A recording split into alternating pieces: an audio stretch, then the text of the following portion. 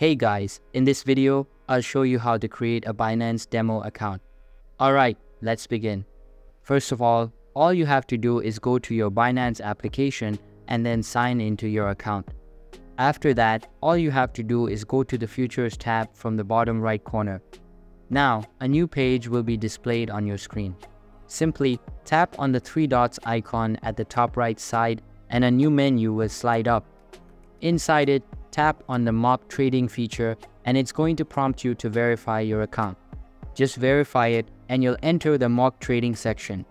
Inside it, you can trade with futures USDM and CoinM. So here, you can practice buying and selling your crypto. Then if you want, you can go back to live to implement the strategies. So that's basically how you can create a Binance demo account. And that's it for this video. If you find this helpful, consider subscribing and giving this a big thumbs up. Thanks.